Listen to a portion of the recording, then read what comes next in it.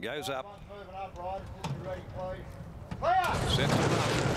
They're off full. Shadow Hunter stood there flat-footed in the gates and missed it by 5 lengths and then wouldn't go early on. First to jump away is Cool Frost. Need Action jumped away nicely and going up there as well soon after the start is Silver Queen.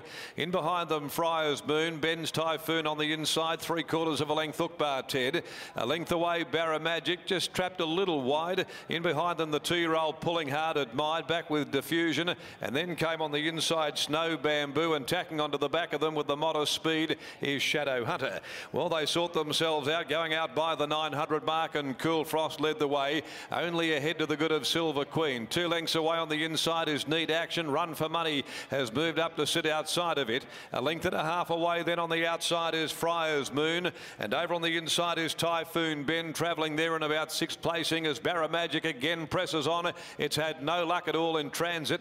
Ukbar Ted quickly latched up onto his hindquarters. 1.5 away then Admired, being followed then by Snow Bamboo, starting to work to the outside as well. Shadow Hunter is next and Diffusion drops out last, commencing the swing for home, and Cool Frost led more than a length. Silver Queen. Barra Magic, who's been parked deep, continues to run on and grabs the lead. Run for Money with Ukbar Ted further back behind them. Snow Bamboo, but Barra Magic down to the 150 is clear and accelerates again. It found a gear and is coming away. Barra Magic, this has been a decisive win. Down the outside is Snow Bamboo from Ukbar Ted, but that's a great performance by Barra Magic. Barra Magic first, second is Snow Bamboo, and Ukbar Ted ran third. Close for fourth behind those. They included Friar's Moon and Run for Money. Gee, Shadow Hunter, that's a big, big run after missing it by 5 lengths. Beat more than half the field home, including Need Action. Back there is the youngster Admired. Cool Frost had dropped out, so did Silver Queen. Then came Typhoon Ben, and along last is Diffusion.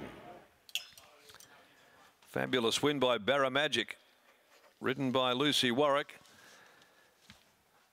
Sat parked 3 deep and made a sustained run around the field, and then was drawing clear over the last 200. It gapped them late, in this big, robust son of Blackfriars, second up, comes away with one of the best performances we'll probably see at this midweek card, beating home Snow Bamboo, albeit a maiden race. Ukbar Ted, Run for Money, and the run of Shadow Hunter back there running about 7th should be noted, because it did miss the kick hopelessly. Placings are 4, 8, 1, 11. 4, 8, 1 and 11. Barra Magic, a Blackfriars gelding, and is out of Time Sin, trained by Brian Kersley and ridden by Lucy Warwick. Second is 8, Snow Bamboo, an Equiano mare, trained by Campbell McCallum, Sean O'Donnell there aboard, and 1, Ukbar Ted, third in, and Ukbar, trained by Kath Lemming, ridden by Ben Patterson. 1:32.35. They did dawdle up a bit there in front, 2 1/4 by 3/4, and they sprinted home in 35.35. But all honours with Barra Magic, and its second run this preparation. That was a strong performance. Race 5 is the C Corp handicap at 3:35 over the 1400 metres, and there are no changes to come out of the 5th, the second leg of the quaddie.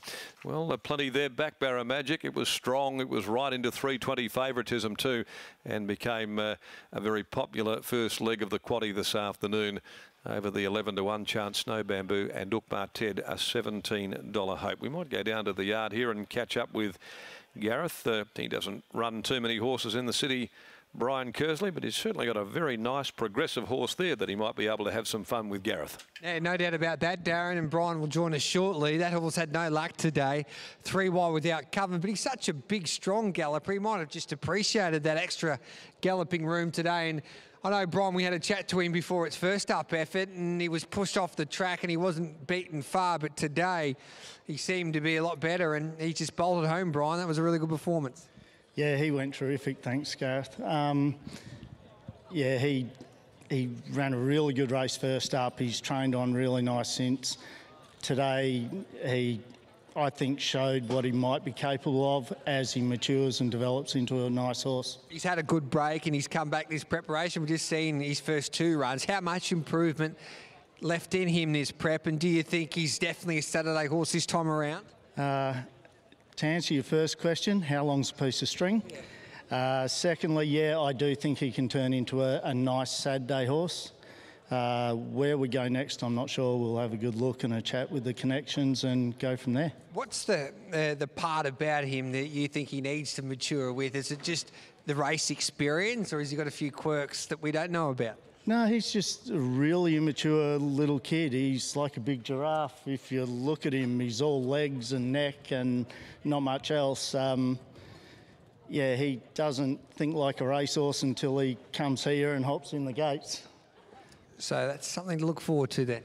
Very happy with the future. Good luck. Thanks. There we go. There's Brian Kersley, Brittany and Lucy Warwick, and she just sat on and enjoyed the ride because that was a dominant performance. She did. Luce, congratulations on the win. Last start, you're off the track. Drawn better today, still off the track, but is it a case that the horse might appreciate just that little bit of room given just how big he is? To a certain extent, obviously last time 4 deep was probably a bit too much, 4 deep no cover, but he's a big horse, big striding horse, and there was a spot for him if I, worst case scenario, really had to get in, but the pace was just that little bit slow and it was better for him just to keep rolling. And then as you saw on the turn, as soon as they give him a little kick and press on the withers, he took off. So in the end, it was the right thing, and he's a good enough horse, and I think he'll get over a bit more distance, and Brian's done a good job with him, looking after him. He's just the type of horse, you know, he just needs that bit of time, and that's what Brian's done with him, so it's worked out good.